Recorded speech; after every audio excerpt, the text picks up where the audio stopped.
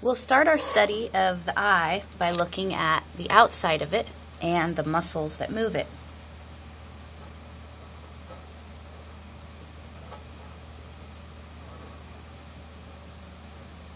So here's an eyeball from the front, and this is meant to be the nasal bone, and so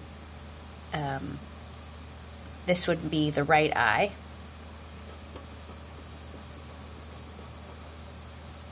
And it's looking straight on.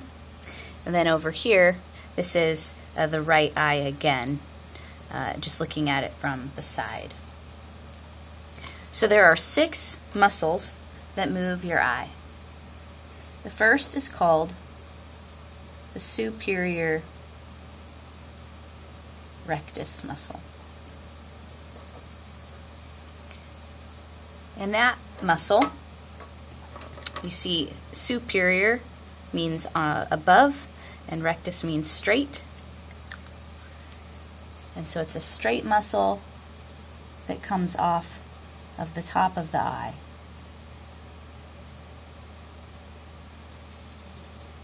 You can probably guess that when it contracts, it's going to pull the eye backward, and so you would look up. And then here it is from the side view.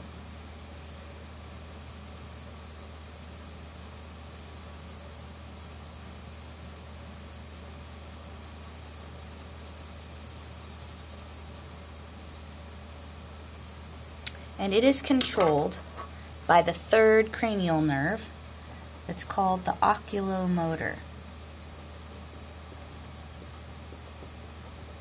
So the oculomotor nerve comes off of the brain, from the brain stem, and it moves this muscle. Okay, then there is a medial rectus. You can hear in the names again where it will be located. So medial means it's on the medial side of the eye, and rectus means straight. It is also controlled by the 3rd cranial nerve, the oculomotor. Oculo means eye, motor means movement.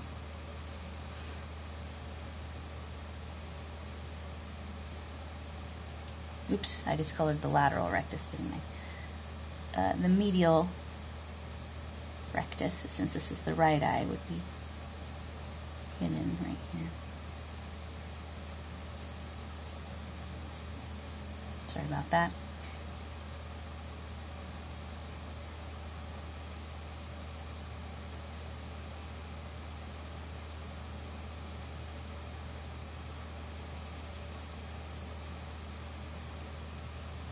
Okay, so that's the medial rectus. Then the inferior rectus is also controlled by the oculomotor cranial nerve.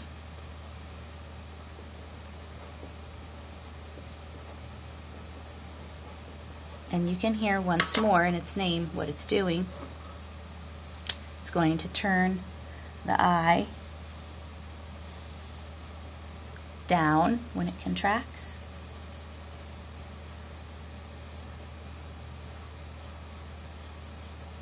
So far we have an eye muscle that helps us look up, an eye muscle that when it contracts, it's going to help you look medially towards your nose. You can't contract both of those on your right eye and your left eye, or you can at the same time, and that's when you would cross your eyes.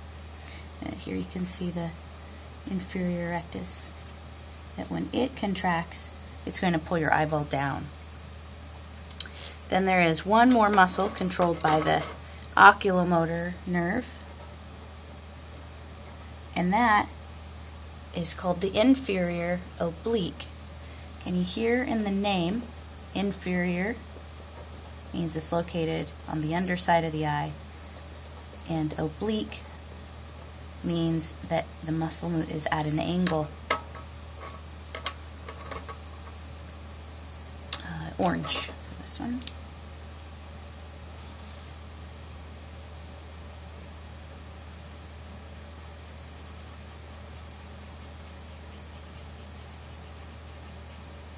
Now this will help to roll the eye so that you can look at different angles. So the combination of moving this oblique muscle in combination with other muscles gives us the ability to look more than just up, down, and side to side. We can also roll our eyeball. But another way that we can roll our eyeball is up above it, and that's the superior oblique. And now we get into a different cranial nerve, the fourth cranial nerve.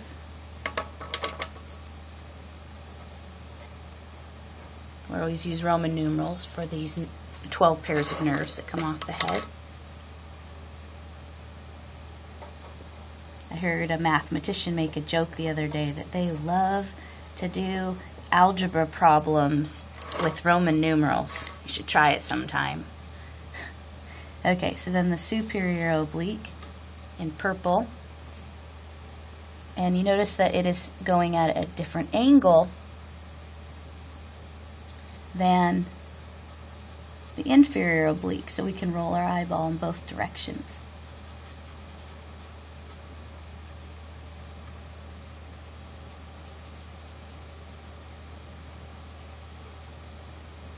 And you might also notice that this muscle is attached by a little notch.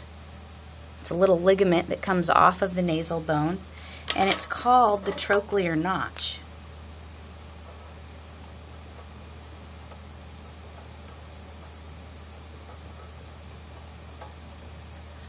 And sure enough, the cranial nerve number 4 is called the trochlea. That is the only function of that cranial nerve, is to move this one muscle. And then there's another muscle that moves your eye so that you can look to the side, and that is the lateral rectus. That's controlled by cranial nerve number 6, and we use yellow for that.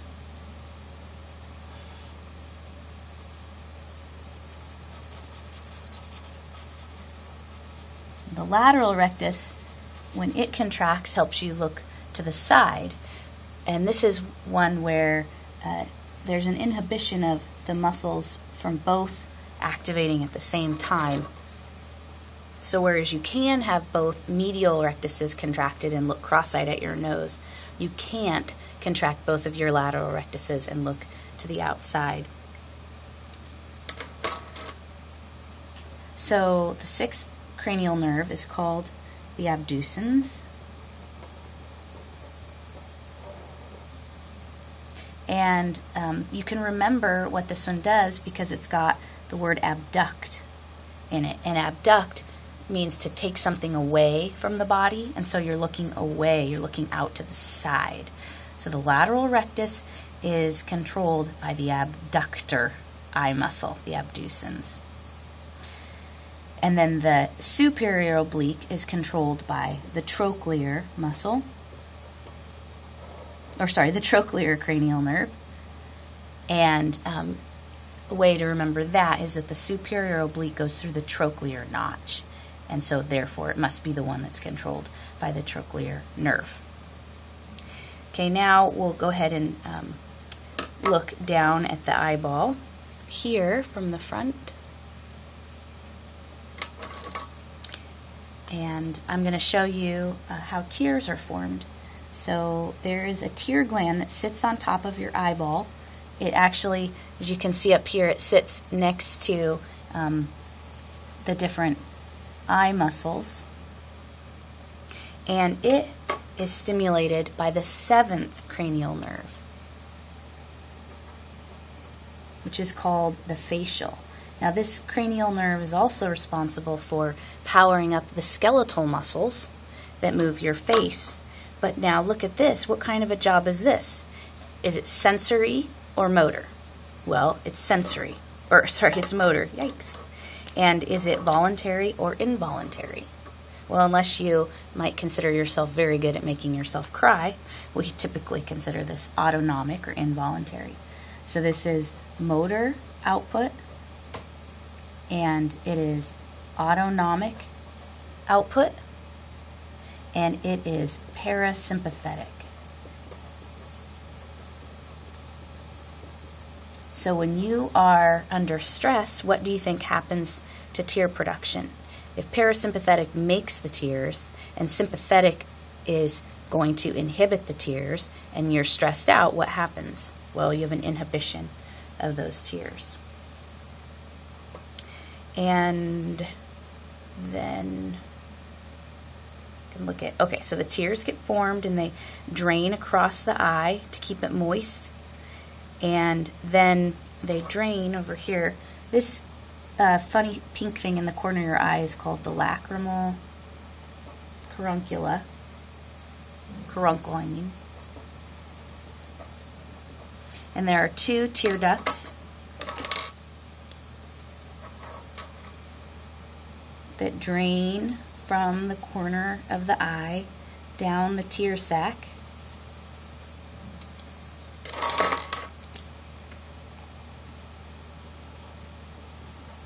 So we've got 2 tear ducts, and then the lacrimal sac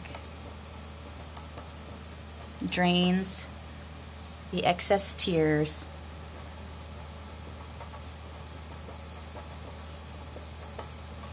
to where, do you think? What happens when you get choked up during a movie? Well, you start sniffling, right? So it drains excess tears to the sinuses, and then the fluid starts to run out your nose.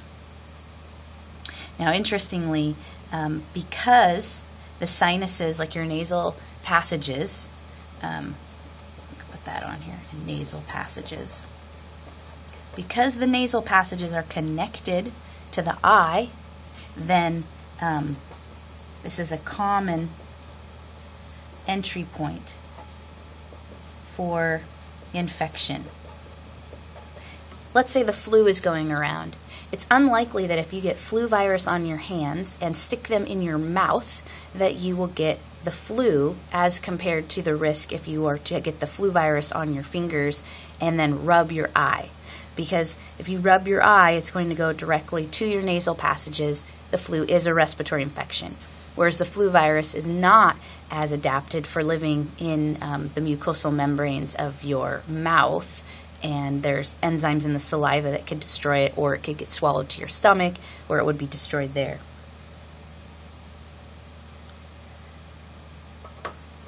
If a tear duct gets blocked, then that can cause really watery or runny eyes. My nephew, his eyes were always just kind of streaming his whole first year of life.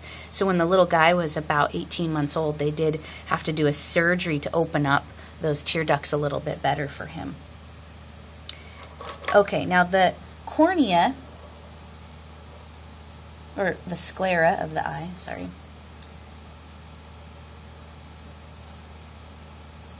So the surface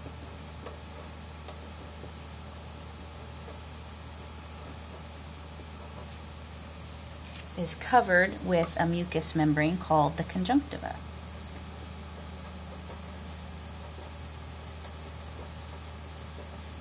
So it makes mucus, and that's the stuff that, if you talk about having sleep in your eyes, that has built up and then dried during the night with a mucous membrane called the conjunctiva. And also this lines the underside of your eyelid. So if that gets inflamed, maybe from being in a boat on a windy day, or from maybe being in bright sunlight even for a while, then we would call that a conjunctivitis. Pink eye is a type of conjunctivitis caused by bacteria. I believe that they don't usually talk about pink eye when it's a viral infection, that it's usually a bacteria. Okay, and then one other thing I'd like to put on this page before we end actually refers to the alignment of these muscles. Maybe you've heard of something called strabismus. Kind of a rude thing that you might hear parents say is they might call it lazy eye. What it really means is that there's a misalignment of the eye muscles. And really, if you think about it, this is kind of amazing how well they do work together. They're controlled by the cranial nerves, but different ones, right? Because you have two oculomotor nerves, one that goes to your right eye and one that goes to your left eye.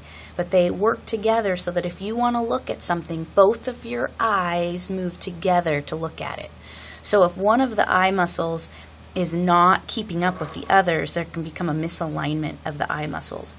And this can become pretty dangerous for the future of the child's vision if it isn't corrected, because then something called amblyopia can occur.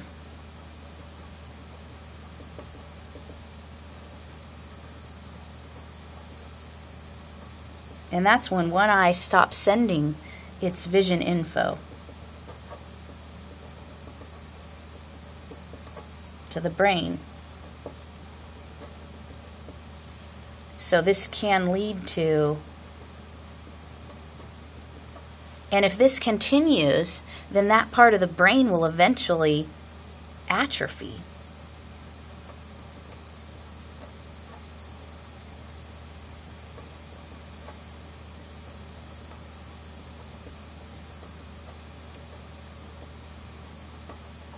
And then they'll be blind in one eye. And that's why the typical treatment for strabismus is where they'll put a patch on the eye that is moving well, and they'll force the eye that has not been aligned properly to do all of the vision for all of the work, and to hopefully strengthen that eye so it continues sending information to the brain so that part of the brain will develop.